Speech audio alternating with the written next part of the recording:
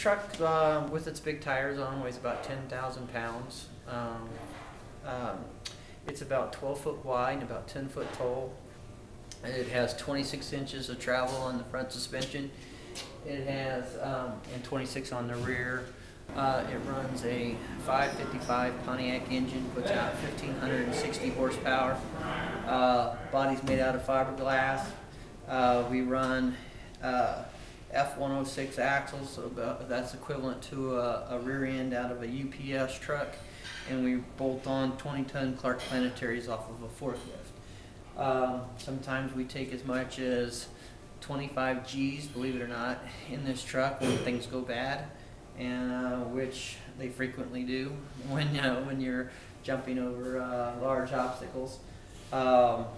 This truck costs about $175,000 to replace. My wife's new one was $250,000 because it was all chromed and powder coated.